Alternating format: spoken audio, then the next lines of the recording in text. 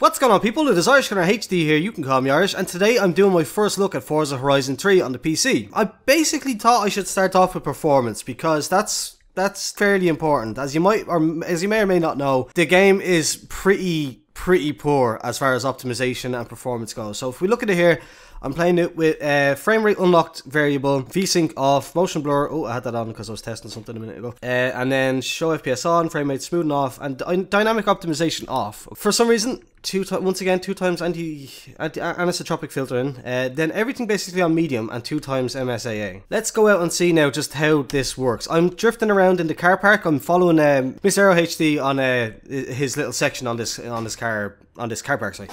Notice the performance. The reason that it's interesting to me is that specifically on this section, the performance drops in the same place almost every time. It's right up here at the first turn, and then about halfway through at about that spot again, the frame rate tanks inexplicably. It's really insane, so just check it out.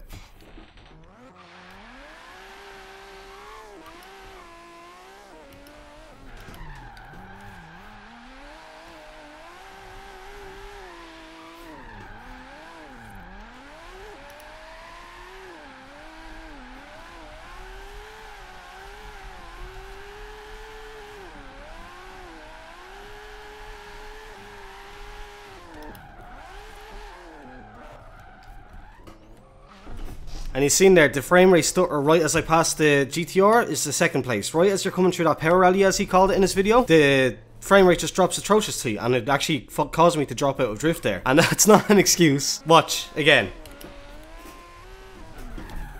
Massive stutter. Right as you enter it, which is very off-putting.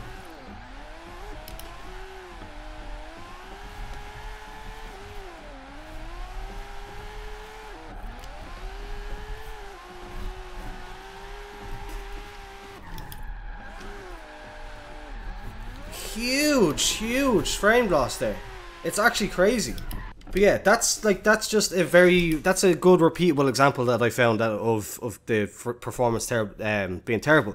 Now, I watched the Digital Foundry video on the frame rate, and it was just bizarre. They found that on the 970, if you turn the frame rate VSync onto 30 FPS, or in my case 36, being that I have a 144Hz monitor, and turn the motion blur on, so you basically get a console-like performance. You can literally max out the game. As far as the render settings and the MSA, you can go all the way up to 8 times MSAA, and it doesn't affect it. So if you watch now, you can see the frame rate.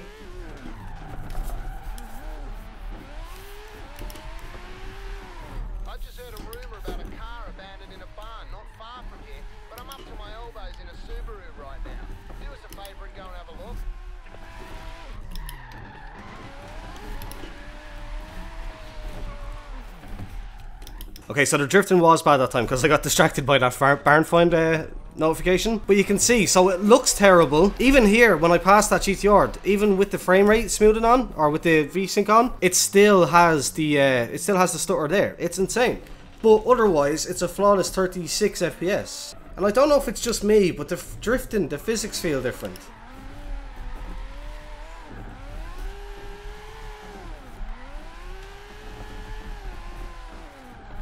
Like massive lag stutter there. Again, dropping me out of the drift. And there again.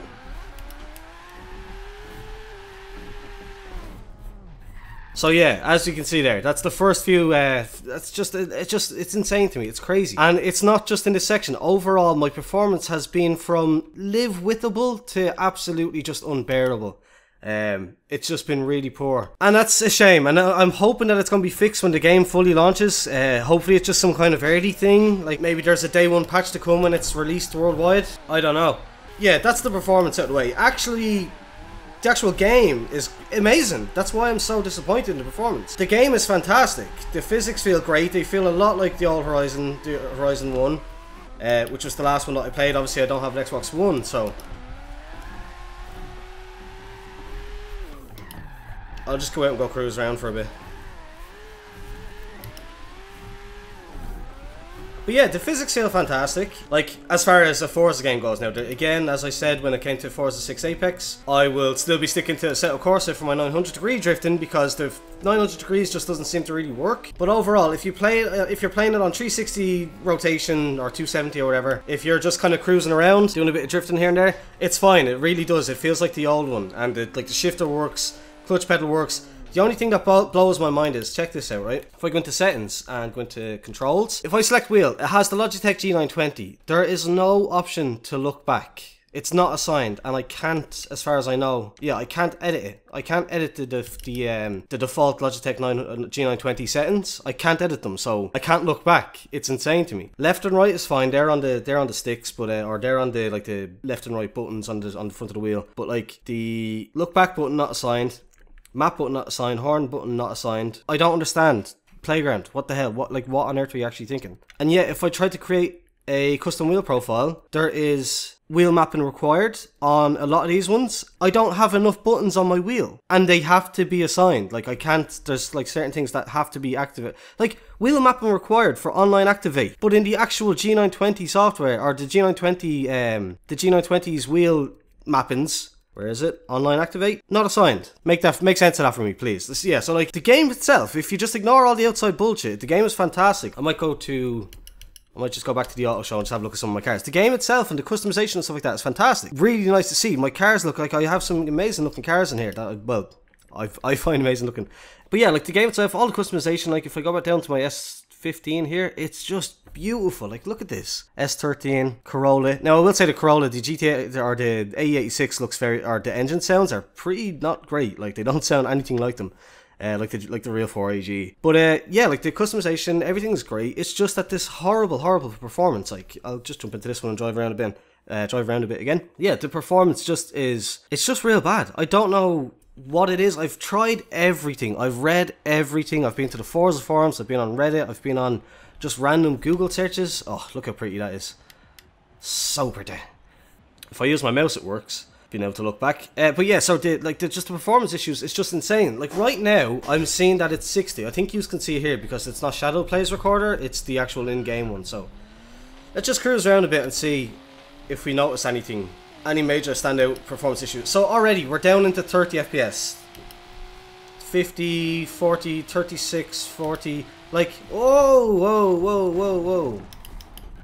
Massive stutter out of nowhere. Like, and according to Digital Foundry's video, it's specifically 970s that have a lot of trouble, which I don't understand because they specify that the 970 is their minimum spec. So you would assume that they would have worked on that card, like, and had it, if anything, have it perfectly optimized for that card, but it's not. And it's just, I don't know what to say. It seems insane to me. There, big massive lag spike, knocked me out of the drift. As far as kind of, let's see, I don't know, I really want to talk about the rest of the game, but the performance is just crushes a lot of the enjoyment so much. But yeah, the photo mode is fantastic. Drone mode is great in theory. I just haven't found a reason to use it yet, because there's no replay that I'm aware of yet, at least.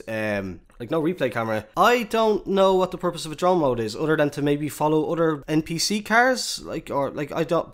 Why would I use that? Like, maybe online if you're with friends, like recording video stuff like that. But yeah, that's just, the drone mode is cool in theory. I just haven't found a reason for it. Photo mode, again, as ever, is fantastic. I really love that. The photo mode in all the Forzas has always been fantastic to me. The world map is pretty cool. I think they've gone too far as just long roads go. Like, all of these just long roads.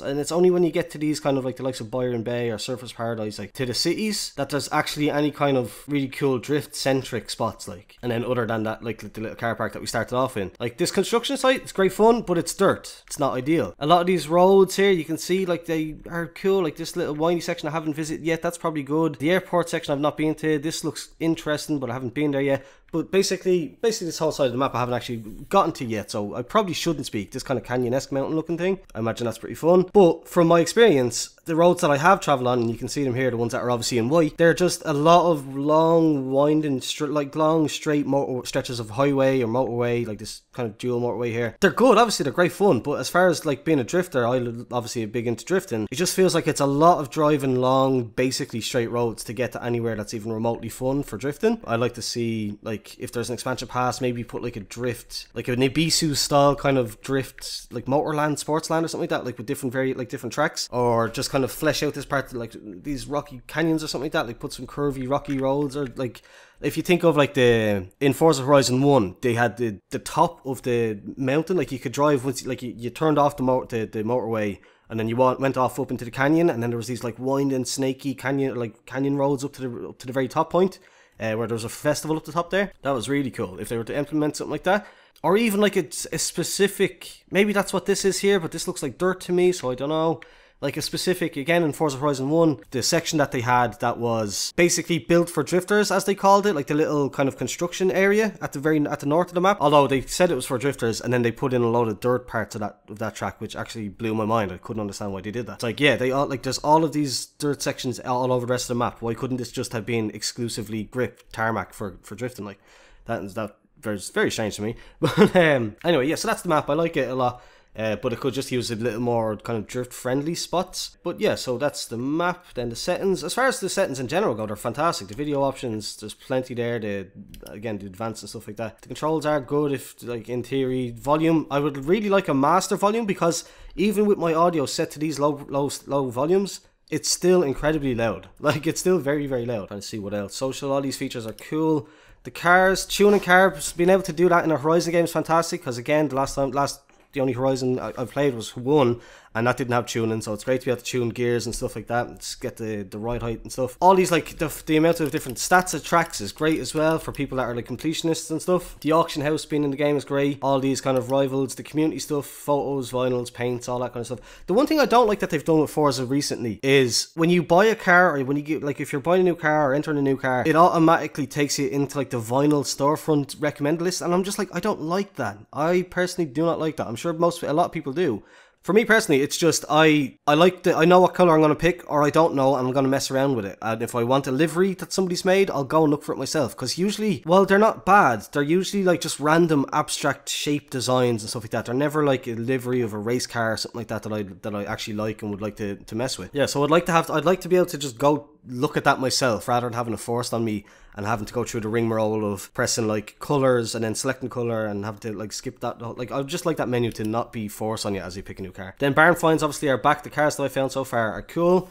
Definitely the GTR is my favourite. As you seen, I was in the start there. That was a really cool surprise to see the old racing kind of Godzilla GTR. Then the wheel spins are fantastic, actually. I have nothing left at the minute to do them, but the wheel spins are really great. You can see how much credit's there. I'd say about 600k of that is just from getting real lucky and getting 100k spins. And because I'm a VIP, I did the pre-order for the Ultimate Edition. It gets doubled. My wheel spins get doubled basically, and I get 200k. It's just really great. So that was a really good idea. The skill shop again, these skills, festival boss, instant rewards, all a very good idea. The bucket list achievements are very fun. Like getting, like, specifically having the GTR drift one in that little car park was very fun. The HSV Maloo drifting, a couple of drift specific things, which was great.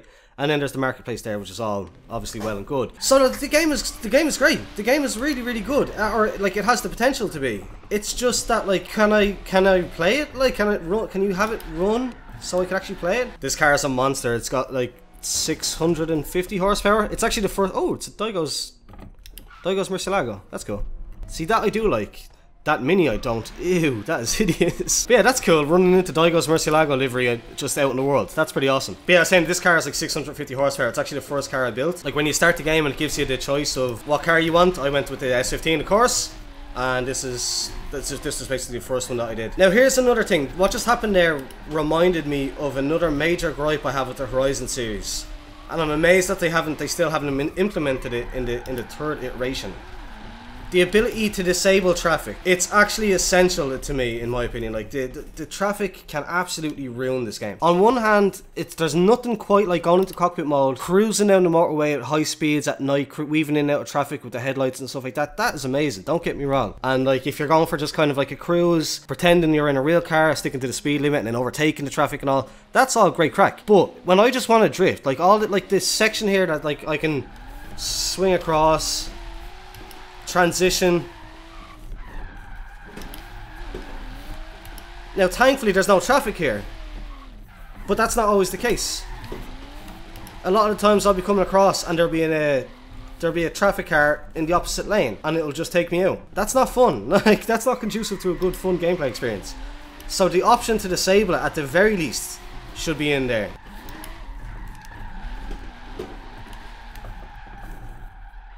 Once again, big hitch, big frame rate stutter there. Brought me out of the drift. I'm not saying every time, ooh, I leveled up, I can spin for a prize, I can show you the wheel spins. So, if you haven't seen them, you can also win a car every single time. Oh, 5Gs. No, it's not a lot. But it's doubled with the VIP, so 10 grand, not bad. I haven't broken a million yet, but I've been spending money more than I've been earning it a little bit lately, so I haven't broken a million in credits yet. But it's going to be soon, I can feel it. But yeah, I should wrap it up now since we're going on about 20 minutes. Well, again, I love the game. Nothing like having a Horizon and having a Forza game on the PC. It's actually incredible. It's just that the performance is just one of the weirdest.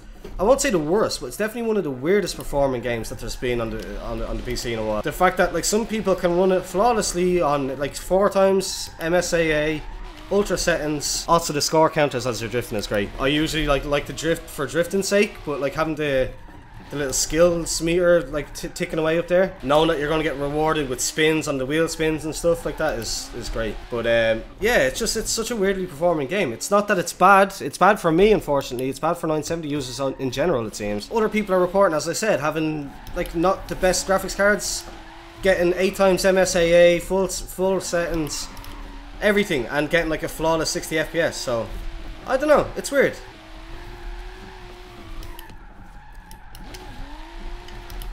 No!